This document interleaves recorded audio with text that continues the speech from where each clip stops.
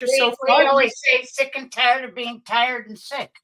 And it doesn't work anymore. Or you realize your people around you aren't the most dependable or honest or giving, or it doesn't work. It just stops working. It's up to you. Nobody demands it. I chose it. Somebody has what they say, you hit bottom and they surrender to it. There's different ways of understanding what recovery is. But there's more and more information online now about even these kids in grammar school admitting they're addicted to the internet. And it's become a big problem. There's a whole article just in the addiction news.